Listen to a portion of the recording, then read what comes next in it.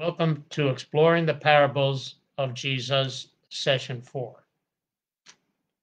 In the name of the Father, and of the Son, and of the Holy Spirit. Amen. Come, Holy Spirit, fill the hearts of your faithful, and kindle in us the fire of your divine wisdom, knowledge, and love. In the name of the Father, and of the Son, and of the Holy Spirit. Amen. Today, as we continue to explore the parables of Jesus, we'll be looking at the parables and looking at them in their context, and at the same time trying to understand why did the author choose to put this particular story at this particular point in his gospel? Which, of course, brings us back to the idea, well, how did the gospels develop? Actually, we've said this several times. The gospels were not written until about 35 years, the first one, Mark, 35 years after the resurrection of Jesus. And within that time, the community came together. They shared what they had learned about Jesus, learned from Jesus. And so they shared this with each other. They told the stories. They separated them. Someone might say, well, I heard this story from Jesus, or this little parable Jesus told. They applied them in small ways to things happening in their own community. Remember, Jesus said this. Remember, Jesus gave us this parable. And so what happens is the parables themselves, they begin to develop, meaning that perhaps there were some parts in the parables that Jesus really didn't say, but they fit in a context. They answer a question that people are asking at the time that the Gospels were written, or at the time the parables were developing and the Gospels were developing. So as a result, for instance, we have Mark's Gospel, 35 years after Jesus.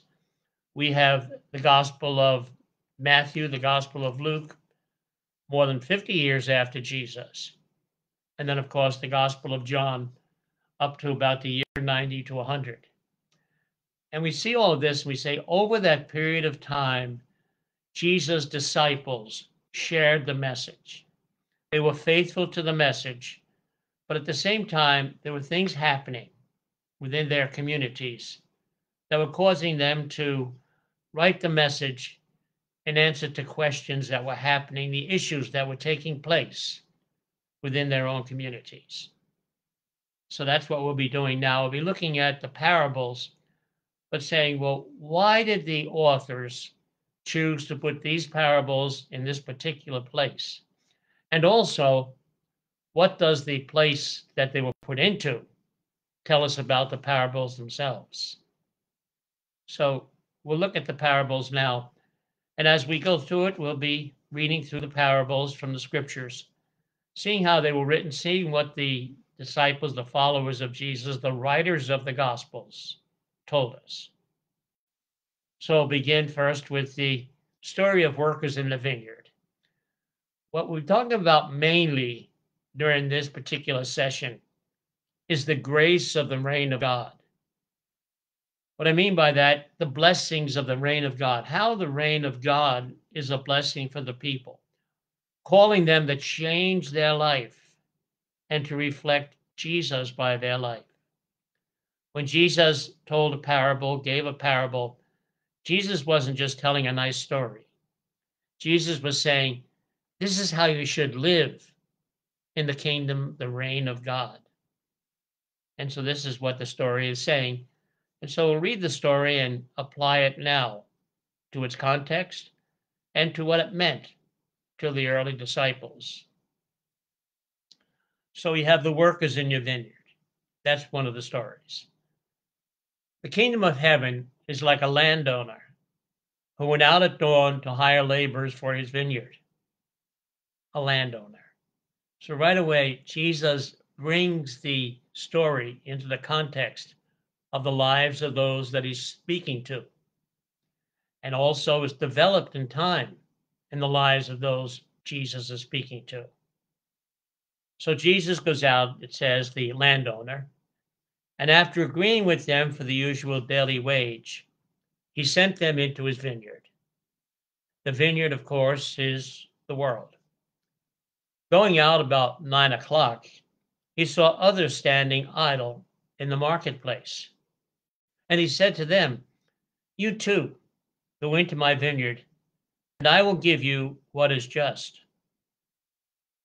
So they went off, and he went out again about noon. What he said, for instance, in the first one, the first group that he hired, he says, "I'll give you what the daily wage is." The second group he meets, he says, "I'll give you whatever is just." And so as he went out again around noon and 3 o'clock in the afternoon and did likewise, he went out about 5 o'clock and found others still standing around and said to them, "Why do you stand here idle all day?" They answered, "Because no one has hired us." He said to them, "You too go into my vineyard." When it was evening, the owner of the vineyard said to the foreman, "Summon the laborers and give them their pay, beginning with the last and ending with the first." When those who had started about 5 o'clock came, each received the usual daily wage. So when the first came, they thought that they would receive more, but each of them also got the usual wage. And on receiving it, they grumbled against the landowner, saying, "These last ones worked only 1 hour, and you have made them equal to us, who bore the day's burden and the heat." He said to one of them in reply, "My friend, I'm not cheating you. Did you not agree with me for the usual daily wage? Take what is yours and go. What I wish to give this last one, if I wish to give them the same as you, am I free to do as I wish with my own money?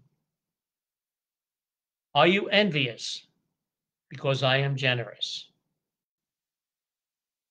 And then it says, "Thus the last shall be first, and the first will be last." The idea behind that parable, Jesus is giving us an attitude of being concerned for the poor, concerned for the workers. He's realizing they've been out there all day, and that's part of the background of this story. And they're going to work 1 hour. And the thinking is, well, if they go home with an hour's wage, that's not very much. It's not going to really be enough to sustain their living. So the owner is very generous now. And he's really saying, I'm no longer working on that justice image of giving what is just here and there. I'm being generous. And don't be envious because I am generous. And he's saying to the early workers, I give you what I promised to give you. You can't complain. You were willing to go and work for that. But then these others, they come at the last hour, but they get as much as you do. Of course, right away, we get the idea of that particular parable. What it's really saying to us is, even if a person at the last hour turns to Jesus, at last hour before they die, they're going to be open and able to receive the full reward that those who worked all day. And this story comes from Matthew's gospel. And getting a background of Matthew's gospel, Matthew's gospel is written for converts from Judaism. And there's some in Judaism who are saying, well, we see the Gentiles coming into the faith. It's not fair that they should be treated equally. Our faith goes all the way back to Abraham. We worked all day as a group, as a community. And what Jesus is saying in this parable, it doesn't matter when you receive the faith as a group, as a community. It's how you live the faith. And then we read a little commentary actually from Matthew. He writes at the end of the story, "Are you envious, etc.? Thus the last will be first, and the first will be last." Commentators believe that Matthew probably added this later on because it appears earlier in Matthew's gospel. It's as though he took it from something that was another story and then decided, well, I'll apply it here. But in reality, it really doesn't have that much to do with the story. So it's a commentary by Matthew. The real commentary is God is generous, even to those who come last. It's the grace of the kingdom of God at work. And so we look at that, and what it's really saying to us is don't think the way the world thinks. Think the way God thinks and realize God is generous, and we should rejoice that God is generous. And that's the message of the parable. How does Jesus tell us that? He doesn't stop and say, well, let me tell you, God is generous. No, he tells a story. He lets the people absorb the message. And we continue now with another story, a story from Jesus, another parable. So in that parable now, we have a parable, what's called the parable of the two sons. So Jesus continues to teach about the grace of the reign of God. He says to the people gathered, what is your opinion? He's really talking to the Pharisees. A man had two sons. He came to the first and said, son, go out and work in the vineyard. He said to him in reply, I will not. But afterwards he changed his mind and went. The man came to the other son and gave him the same order. He said in reply, yes, sir, but did not go. Which of the two did his father's will? They answered, the first. Jesus said to them, amen, I say to you, tax collectors and prostitutes are entering the kingdom of God before you. And so he's telling them that really just saying I'm going to be God's follower. The Pharisees and the Sadducees and other religious leaders, they committed themselves to God by word, but they didn't carry it out. They didn't live as they should have lived. They were not images of God in the sense that they were following God's message. Who were following God's message? The sinners. They needed money for sustenance. They seemed to be sinners in the world, tax collectors. And so what Jesus is saying, the prostitutes, the tax collectors, the one we look down upon, they could be the ones who are really going to share in God's reward. And so the story of the two sons. Now, one of the interesting things, why did Jesus say, what's the context for this? Well, the context really is about John the Baptist. At least that's one of the ideas. So Jesus, before this, says, well, let's talk about John the Baptist. Where was he from? He's talking to the Pharisees and Sadducees who refused to accept John. Was it from heaven or from human origin? And they were caught. If we say from heaven, if his message from heaven, he will say, then why did you not believe him? But if we say of human origin, we fear the crowd, for they all regarded John as a prophet. So they couldn't say he was human, his message. So they said to Jesus in reply, we do not know. He himself said to them, neither shall I tell you by what authority I do these things. That's the context of the two sons. He's saying, you're refusing to listen. You're like the son who is saying, I'll go out and do it, but never does it. Later on, he ends that parable with the words, when John came to you in the way of righteousness, you did not believe him, but tax collectors and prostitutes did. Yet even when you saw that, you did not later change your mind and believe in him. The purpose of the parable is to tell us the two sons, they refused to listen, the bad ones, Pharisees. What they saw as the bad ones were really the good ones in that story. And so what Jesus is simply saying is commit yourself, but carry out what you commit. The grace of the parables, the grace of the reign of God is saying, live in God's presence as one of the community of the reign of God. It's not something Jesus can define. He can't say, well, one has to be good, the other bad. It's too simple. But he's really saying, carry out the promises you make to God.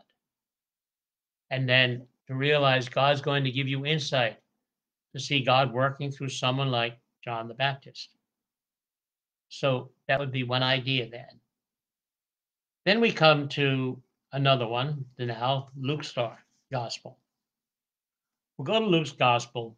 And in Luke's gospel, we read the story of the idea of forgiveness that God is giving us again. God's always speaking about forgiveness, Jesus. So we have in Luke's gospel, chapter 7, verse 39.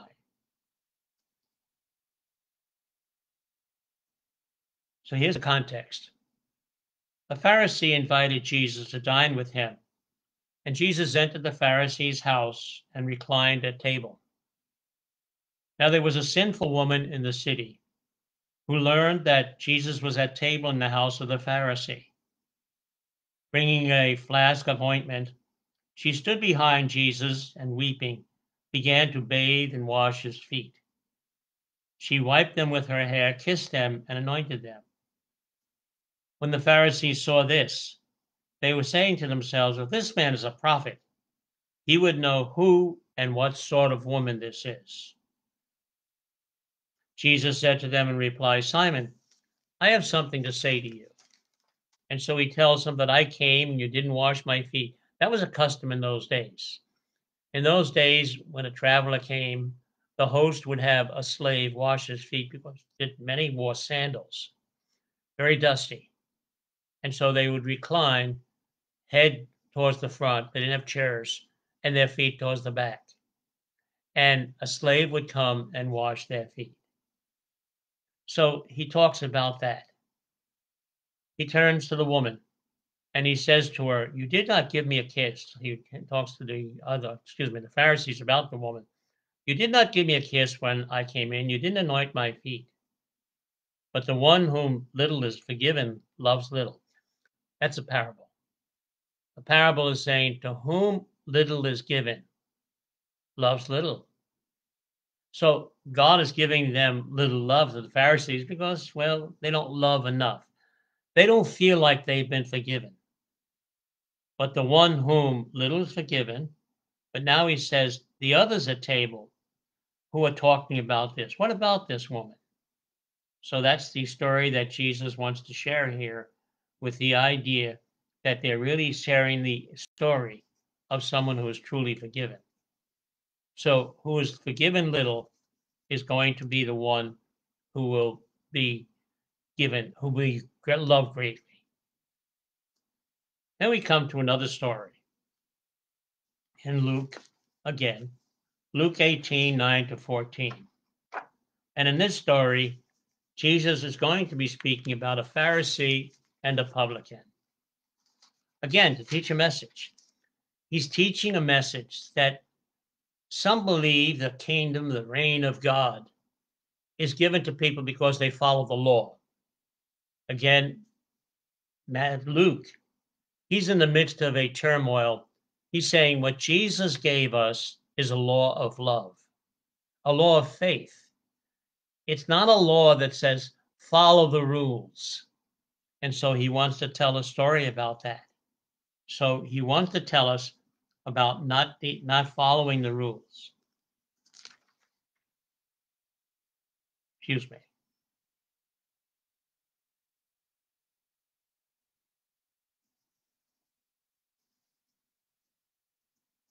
The parable of the Pharisee and the tax collectors. So Jesus addressed this parable to those who were convinced of their own righteousness and despised everyone else. Context. They were convinced of their own righteousness. I am a good person. Now comes the reason. Two people went up to the temple to pray. One was a Pharisee, the other was a tax collector. The Pharisee took up his position and spoke this prayer to himself. O God, I thank you that I am not like the rest of humanity, greedy, dishonest, adulterous, even like this tax collector. I fast twice a week. I pay tithes on my whole income. But the tax collector stood off at a distance and would not even raise his eyes to heaven, but beat his breast and prayed, O God, be merciful to me, a sinner. I tell you, the latter went home justified, not the former. For everyone who exalts himself will be humbled, and the one who humbles himself will be exalted. The idea, again, behind that particular parable is the idea that the Pharisee, he comes, he's saying, look, I kept all the laws. In fact, I even did better. I not only kept them, I did things I didn't have to do. Usually they have to fast once a week. He fasted twice a week. And we look at all the things he did. He paid tithes on all his income. They didn't have to pay tithes on all their income, but he did. So he's telling God, God, look at me. I'm pretty good. And God is saying, but that tax collector in the past, he gave nothing to God. He bowed his head and simply said, God, be good to me, a sinner. And so we look at that, and this is what the grace of the kingdom is, to really realize even after we do everything great with our life, God still doesn't owe us anything. We are simply rewarded because God chooses to reward us. And that's the idea behind that. It's God's choosing that really makes us justified. So he goes home justified. It was the other one who was telling God, I'm such a good person. I deserve reward, but not the public. It's a message that Jesus is saying, where will I find faith on earth? It's in that context. And he's saying faith on earth is in the person who is humble. And it talks about the humility that Jesus is looking. It's not someone who keeps the law. Luke was one who was writing for Gentiles and saying, you're not asked to keep the law of Moses. You're asked to follow the law of love given by Jesus. Again, how do we explain the grace of the reign of God? The best way to do it is to tell a story. So he goes home justified, it says. Again, in here in verse 14, it says he went home justified, not the former. Again, that quote comes up. Everyone who exalts himself will be humbled, and the one who humbles himself will be exalted. That part of the story was probably added by the one who told the story originally. So it wasn't something that Jesus most likely said, but that was the idea, the application. Actually, it fits even better here. The one who humbles himself will be exalted. It's a good summary of the parable.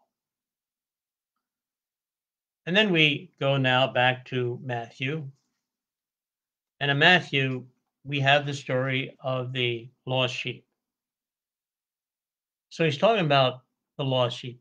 What he begins, the context. See one of these little ones, one of these children. They're very important in God's eyes.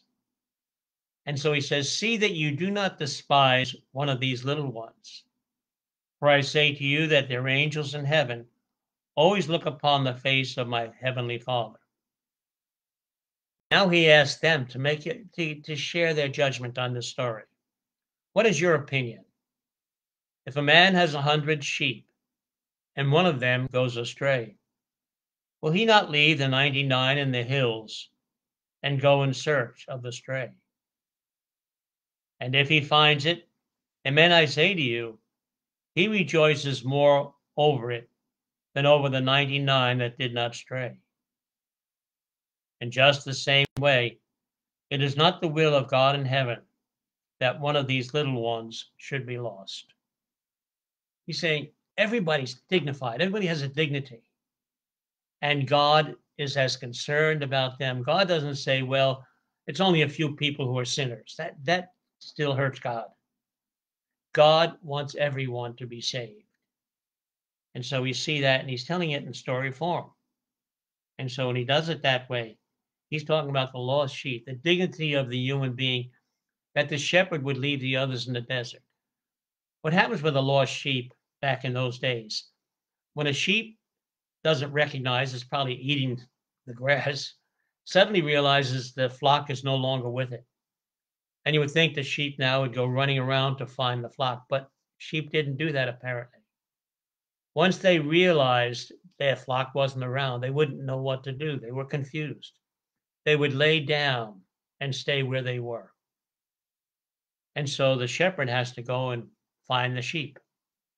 And there's times in the life when sinners are lost, they're not connected. Jesus has to go and find them. That person, the sinner, has dignity. And so, how do you say that in the definition? It's easier to say it in a story. And that story developed on down through the ages. We go to Luke, and we find out that Luke tells a story of the lost sheep. And in Luke's gospel, the lost sheep is taken and brought back. Everybody rejoices. Luke emphasizes the rejoicing. They're all rejoicing because the sheep has been returned. And that's again the idea. The idea is that Jesus gives us a community that rejoices. Following upon the same idea as the lost sheep is the idea of a lost coin. The lost coin talks about a woman who has 10 coins, which says she's poor actually, and she lost one. And she searches her house till she finds it. Everybody gets involved in this. They're all concerned. It's a community concern. And she finally finds it, and she rejoices. And everyone rejoices with her. Again, the idea behind that parable, the reign of God is a community that rejoices with the good of another. And so Jesus is sharing a story. Luke's stories are much more intimate in the sense that they're much more down to earth, much more concerned with the people, much more show love for people. So Jesus uses those parables. We find them in Luke's gospel. And then we find a really wonderful story in Luke's gospel. It's the story that many of us know as the prodigal son, but it's also called the lost son. So in chapter 15 in Luke's gospel, he tells about the story of the prodigal son. So it's really called the lost son by some. So when Jesus does that in Luke's gospel, he's sharing with us a very intimate story. And it's really perfect as far as human nature goes. So here's how the story goes. Jesus says, a man had 2 sons. The younger said to his father, Father, give me the share of your estate that should come to me. In those days, everybody knew how much they were going to get. It was given, it was presumed. They worked and they shared in their families, but they knew they had some inheritance. So the father divided the property between them. What the son is really saying is, Father, I'm going to cut myself off from my family. I want to be on my own. And so today we read the story, we see it simply as the son asking for the inheritance. But in Jesus' day, the story is saying he's really cutting himself off from the family. After a few days, the younger son collected all his belongings and set off to a distant country where he squandered his inheritance on a life of dissipation. When he had freely spent everything, a severe famine struck that country, and he found himself in dire need. So he hired himself out to one of the local citizens, who sent him to his farm to tend the swine. That's as low as he could fall. Swine were the lowest of animals in the minds of the Jewish people. the idea of tending pigs. Tending the pigs was saying, I have really fallen very far. And he longed to eat the fill of the pods on which the swine fed, but nobody gave him any. Not only did he fall that far, tend the swine, he wanted to eat the food of the swine, of the pigs. That's really low. So the author, Jesus, as he tells this story, is saying, this is the kingdom of God, the reign of God. What happened? The Son cut himself off from the reign of God. But all is not ended. Coming to his senses, he thought, how many of my father's hired workers have more than enough to eat? But here am I, dying from hunger. I shall get up and go to my father, and I shall say to him, Father, I have sinned against heaven and against you. I no longer deserve to be called your son. So now he's repenting. He's going to go back to his father.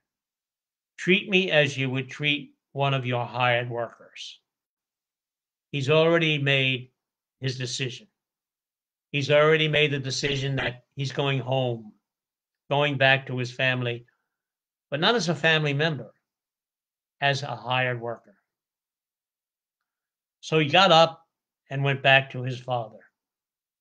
While he was still a long way off, his father caught sight of him and was filled with compassion. God. One of the things about the story is that there's three characters in it. We have the son who takes the inheritance and leaves and sins. We have the elder son who refuses to go into the celebration. And we have the father who really reflects God's love. So the father looks out with compassion. He caught sight of him and was filled with compassion. He ran to his son, undignified. A father would never do that. The head of the household was the head of the household. He was like a king. And yet he runs to his son. He sets aside his own dignity. Jesus set aside his own dignity in becoming human for us. He embraced his son and kissed him. The son said to him, Father, I have sinned against heaven and against you. I no longer deserve to be called your son. So right away, he's ready to say, I'm repentant. Not only am I repentant, I'm willing to become now one of your slaves, one of your servants. I know you treat them well. Of course, we learned that earlier in the story. But the idea is, I want you to take me on as a hired hand. But he really can't stop thinking of his father as a father. He doesn't say, I want you to take me on as my hired hand. He begins by saying, Father. He still calls him Father. Luke, Jesus, can also share this in their story. It's purposely put in there. It's part of the story, getting behind the story and seeing the compassion and love of God. I no longer deserve to be called your son, but he can't help calling his father, Father. But his father ordered his servants, quickly bring the finest robe and put it on him. Put a ring on his finger and sandals on his feet. The father doesn't even let him finish. He stops him. You're repentant. You said enough. I accept you. And what does he do? He doesn't just say, okay, you can work as a hired hand. We know that. But what he's saying is come back into the family. What does he do? He puts on the finest robe, dignity. He gives him dignity. That's a sign of dignity in those days. Sandals on his feet. The idea that he's someone special. It's actually a sign of authority. Then take the fatted calf and slaughter it. He's not just welcome back into the family. He's welcome to the family table. Again, back in Jesus' days, being welcome to the family table. That was something really important really dignified. It's the biggest way of dignifying someone was to bring them to the family table. Then let us celebrate with a feast. The story: the lost sheep, the lost coin, the lost son. They're all brought back. And the writers, they probably passed these stories on from one to another. But now Luke, he starts to put these stories into place.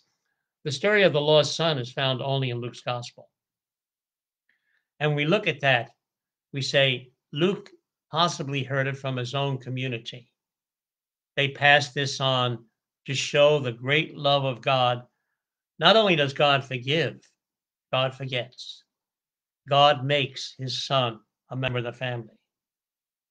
And the reason he's celebrating, because this son of mine was dead and has come back to life. God, Jesus, sees sin as death. He wants us, no matter what we've done with our life, to really come back. He was lost and has been found. And so the losing was inside himself. And so the son now has been found. He found himself again. Realized that he really belonged somewhere in the presence of the Father. And the celebration began. So killing the fatted calf, that was significant, of course. It's brought out, we right away, when we read the story, we know that that means it was something special. Now the older son had been out in the field, and on his way back, as he neared the house, he heard the sound of music and dancing. He called one of the servants and asked what this might mean. The servant said to him, "Your brother has returned, and your father has slaughtered the fatted calf, because he has him back safe and sound." He became angry, and when he refused to enter the house, his father came out and pleaded with him. He said to his father in reply, "Look, all these years I served you, and not once did I disobey your orders. Yet you never gave me even a young goat to feast on with my friends. But when your son returns, who swallowed up the property with prostitutes, for him you slaughter the fatted calf." The compassionate father, the loving father. His son refused to come in. The father doesn't rest there. He goes out to him. The idea, God goes out to those who are obstinate. It doesn't really say the son is a sinner. He's done everything perfectly. He's fulfilled all the rules. But that's the problem.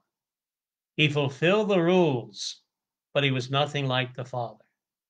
In fact, he didn't even say my brother. He said to his father, "That son of yours."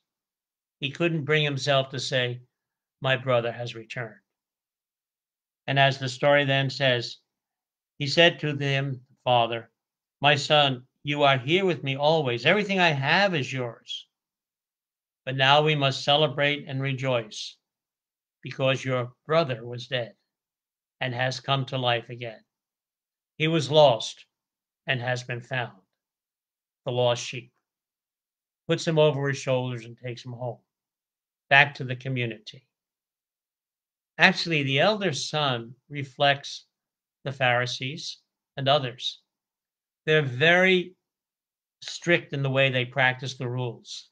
They're faithful to the law of Moses, but they lack the spirit of Jesus. And that's what Luke is trying to say. Luke is up against this in his daily life.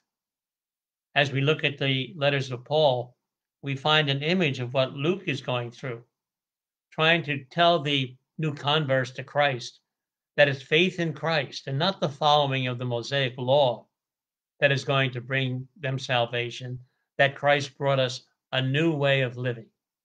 He put new wine into new wineskins. And so what's being said here is that he's inviting the elder son back. Significantly in the story, it doesn't tell us what the elder son did. It doesn't have that kind of an ending. It doesn't say, well, the father didn't convince the elder son. It simply says the father's last words that because now we must celebrate and rejoice because your brother was dead and has come to life again. He was lost and has been found. So we see how Jesus is saying to us through the parables and how the writers, the gospel writers, captured the spirit of what Jesus was saying in the parables. The parables are really a wonderful way for us to say, well, how do I imitate Christ? The parables. The parables tell us how to be more like Christ, how to be a person like Christ. And so we have another story, a story of a wedding feast. Actually, it's told in two parts. Well, we have, first of all, in Matthew, it's in chapter 22. In chapter 22 in Matthew, we have the story of a man who is celebrating a wedding. And so it's again a parable, a story. So Jesus spoke to them in parables. So Jesus speaking to the crowd. The crowd is there, and they heard the parables that Jesus was preaching. And they were attempting to arrest Jesus, but they were afraid of the crowd. That's how Jesus speaks again to them in parables. Jesus doesn't have fear that it shuts him up. He keeps right on talking. He said, the kingdom of heaven may be likened to. He doesn't say it is. It's like. Very often, Jesus again will tell us what the kingdom of heaven is like. But also in these parables, he's saying, look at the grace of God working through them, but also look at the challenge of God. So he dispatched his servants to summon the invited guests to the feast, but they refused to come. A second time he sent other servants, saying, tell those invited, behold, I have prepared my banquet, my calves and fatted cattle are killed, and everything is ready. Come to the feast. Some ignored the invitation and went away, one to his farm, another to his business. The rest laid hold of his servants, mistreated them, and killed them. The king was enraged and sent his troops, destroyed those murderers, and burned their city. Then he said to his servants, the feast is ready, but those who were invited were not worthy to come. Go out, therefore, into the main roads and invite to the feast whomever you find. The servants went out into the streets and gathered all they found, bad and good alike, and the hall was filled with guests. So the idea being that now everybody had come. But then what happens in Matthew's gospel, God acts with vengeance in a sense. God destroys and kills them like a king would do, being angry with the crowd. Luke will speak a little more politely about this when we take a look at the way Luke tells this story. And then there's another story attached, actually a parable attached right to this parable by Matthew. When the king came in to meet the guests, he saw a man there who was not dressed in a wedding garment. He said to him, my friend, how is it that you came in here without a wedding garment? But he was reduced to silence. Then the king said to his attendants, bind his hands and feet and cast him into the darkness outside, where there will be wailing and grinding of teeth. Many are invited, but few are chosen. Again, a commentary. But the idea behind that is that just because we are invited to share in God's goodness, God's reign, it doesn't mean we are automatically good people. We have to wear a wedding garment. We are like the son who says, yes, I will go into the field. And so we have that challenge. Are we going to say yes or no? Are we going to do it or not? And so what happens here, the man came to the feast, but he didn't have a wedding garment. He wasn't prepared. So just because he was invited and came does not mean he was accepted, because he didn't join in the feast. And so that's what's being said, that when we commit ourselves, we have to join in the feast. So that's part of that story. So then we go now to the idea of Luke. How did Luke tell this story? So we'll go to Luke 14.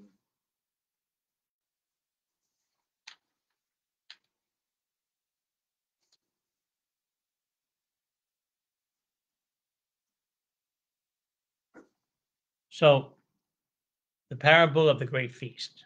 So we're hearing about the feast. So Jesus saying, "Blessed is the one who will dine in the kingdom of God." So now the king, in Matthew, talks about a king who gave a great feast. In this story, blessed is the one who will dine in the kingdom. Here's what Jesus says: a man gave a great dinner in which he invited many. When the time came for the dinner, he dispatched his servants to say to the invited, "Come, everything is now ready." But one by one they began to excuse themselves. The first said to him, "I have purchased a field and must go to examine it. I ask you, consider me excused."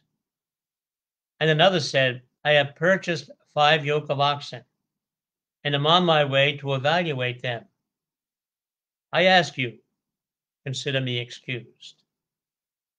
And another said, "I have just married a woman, and therefore I cannot come." The servant went and reported this to his master. Then the master of the house, in a rage, commanded his servant, "Go out quickly into the streets and alleys of the town, and bring in here the poor and the crippled, the blind and the lame." The servant reported, "Sir, your orders have been carried out, and still there is room." The master then ordered the servant, "Go out into the highways and hedgewood, and bring people in, that my home may be filled. For I tell you, none of those who are invited will taste my dinner." Again, it's a warning. Luke tells a little different way. He gets more personal in a sense. He talks about why people aren't coming. Each one gives an excuse. We don't find those excuses in Matthew's gospel. In Luke's gospel, there's no talk about the king sending out and destroying everybody. This is a man who is having a feast. And he becomes angry. He invites everybody, the poor, those who are crippled. What is telling us, of course, obviously, Jesus comes for all people. But then it still wasn't filled. And it seems what Luke is saying here: go out and invite others, the Gentiles, those who are not Jewish. And so the message there in Luke's gospel, again, Luke reaching out beyond Judaism. Did Jesus come to save all people or just the Jews? He came to save all people. That's what Luke is saying. And so the parable that Luke gives is the parable of a great feast. Again, all of these messages, these parables, they were actually in many ways just told. And it's up to the gospel writer to put them under the inspiration of the Holy Spirit, put them into a place where it brings out their message for those who are reading the gospels and trying to understand Jesus. This is the way Jesus thinks. This is the reign of God, the presence of Jesus. This is the mind of Jesus at work. And so the parables do that. We sometimes read a parable, we get the message, but the real idea behind them also is saying it's sharing with us in a deeper way the mind of Jesus. Each story comes from the heart of Jesus and says, this is how I would like you to act in the reign of God. And it says, the reign of God is a reflection of the grace of God in our life.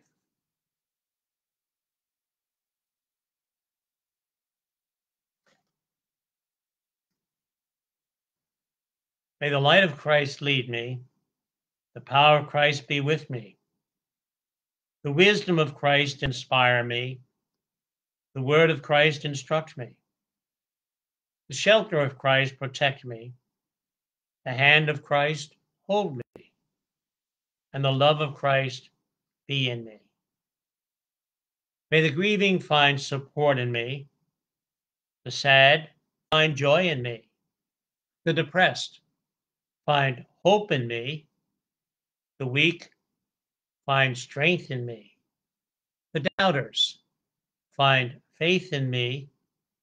The rejected find love in me. And the world find Christ in me. And may Almighty God bless you, the Father and the Son and the Holy Spirit.